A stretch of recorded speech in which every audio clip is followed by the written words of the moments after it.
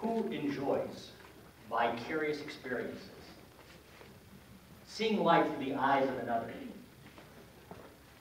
Have any of you ever been to a movie? Raise your hand. See, everybody's hand should be up. It's why we go to movies. It's why we watch television. It's why we read books. To have a vicarious experience.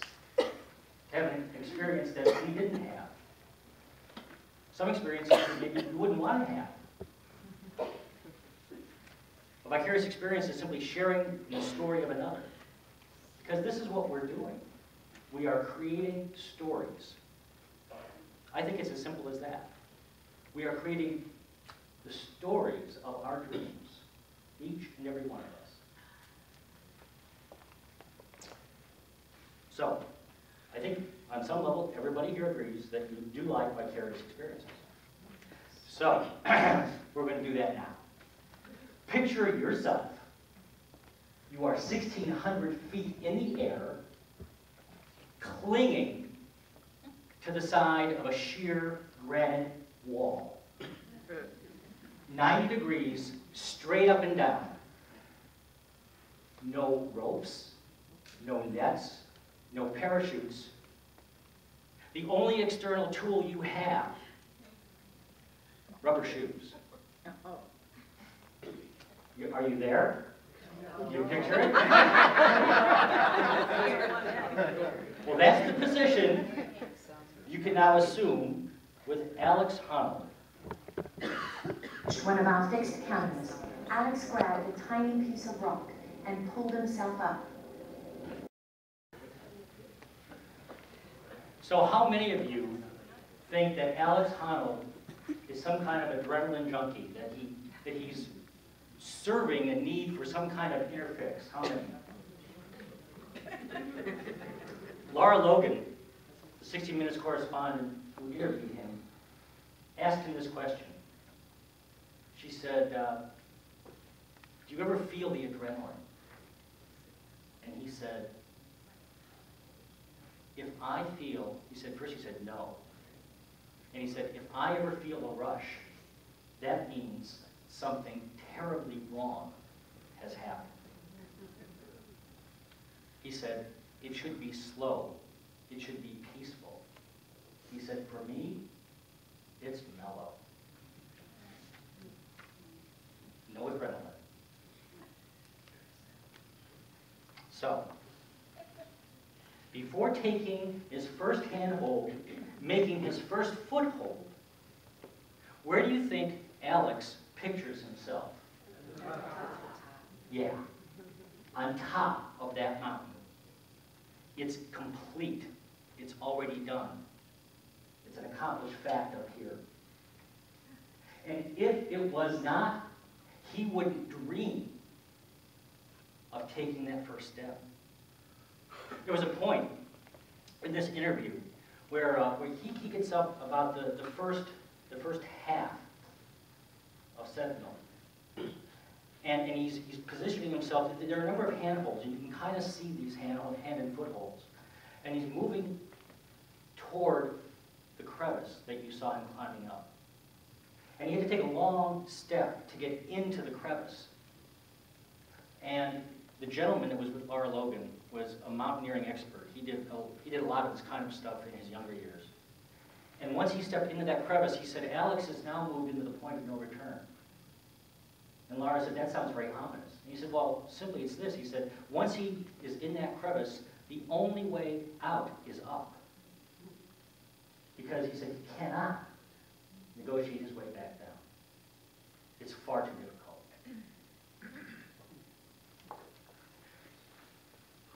He saw what he was going to accomplish. He knew it. He believed it. He had every faith in it. There wasn't a scintilla of doubt in his mind that he was going to end up on top of that mountain. We might say he dreamed it. Because what we believe, what we see, what we feel, that is what we have faith in, that is not yet physically evident, we're dreaming. It's a dream. We are all dreamers. you think that Alex Honnold's dreams are important to him? Oh, yeah. Are your dreams important to you?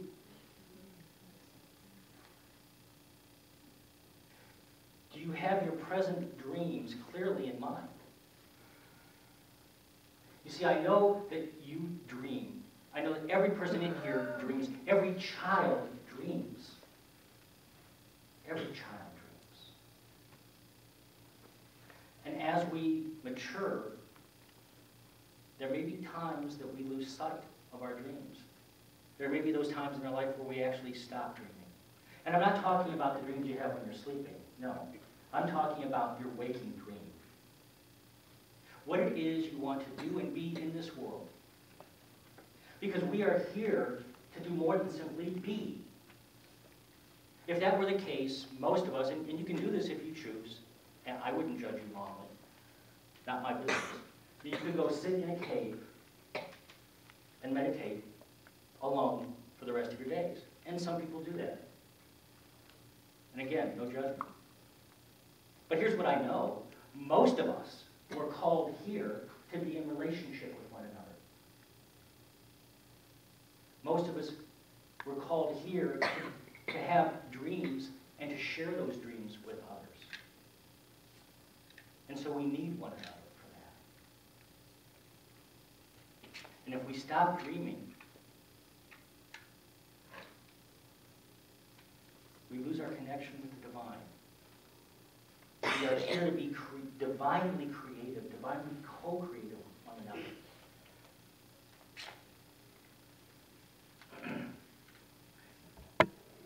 I submit that it is your dream that fuels your life. It is your dreams that fuel your life. You might think that what fuels your life are fruits and vegetables, bread, tofu. Some of you know that I haven't eaten tofu since 1979, when I was treated to a very special 8-course tofu dinner in a 600-year-old Japanese inn. And I had my fill. So you may think that your life is fueled by those food sources. Or maybe not. Or maybe not. In May of last year, an 83-year-old yogi named Prahlad Jani agreed to work with 30 Indian military doctors and medical staff. His claim was that he had lived the last 7 decades without food or water. And so he agreed to go into an Indian military hospital in the West Indian province of Gujarat and to be observed in a room for 2 full weeks, at all times under surveillance of a group of 30 people that had cameras on him and closed-circuit television. For 2 weeks, he didn't eat or drink anything or go to the bathroom. For 2 weeks. At the end of the 2 weeks, they examined him fully. He was absolutely the picture of health in every respect. And the neurologist on the team said, "We have no idea how he survives. But as medical researchers, we must not shut our eyes to the possibility of energy sources other than calories. Because he is drawing on an energy source we do not know." What did Jesus say? "I have food to eat that you do not know."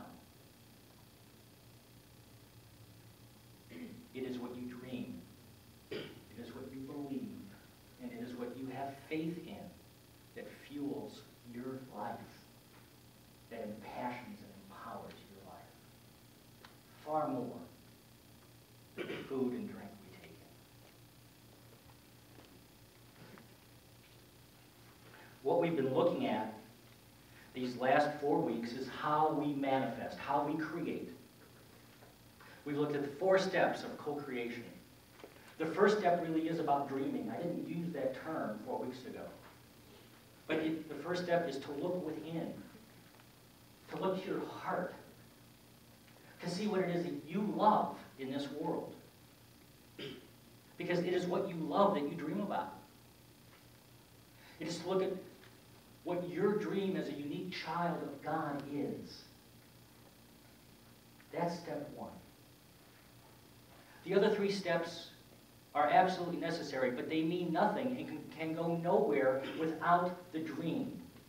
It begins with the dream. The second step is close to the dream. It's the end result. It's what does the dream look like manifested in this world that we share. The third step is to begin to physically move in the direction of your dream.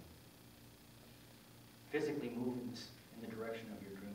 And you don't have to know every step. You don't have to know the whole way. Not even close.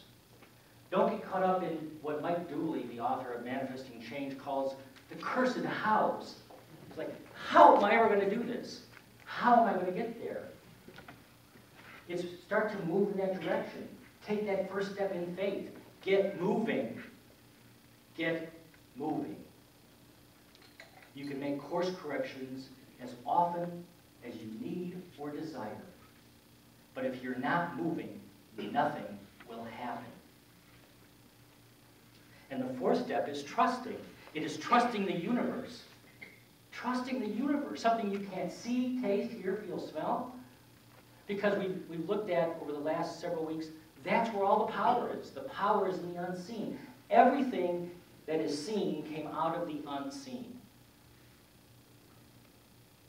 Everything. Where's the power? It's in the invisible.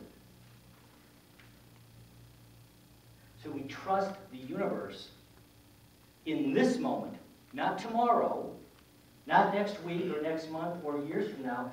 We trust the universe now, right now, here, to create a new manifestation in a new now. See, you can begin now moving in the direction of your dreams as we're sharing this time. The movement starts up here, then it comes through your hands and your feet. Jesus said, I work and my Father works. And it wasn't just about him. He was doing his work. He was living and dreaming his dream. He was physically moving in the direction of that dream. And he was trusting completely in the work of the Father, the work of the unseen, the work of God, to draw to him the necessary resources and tools and opportunities and people and relationships that he needed to live out his dream, to share his message. We continue that work, each one of us, here and now.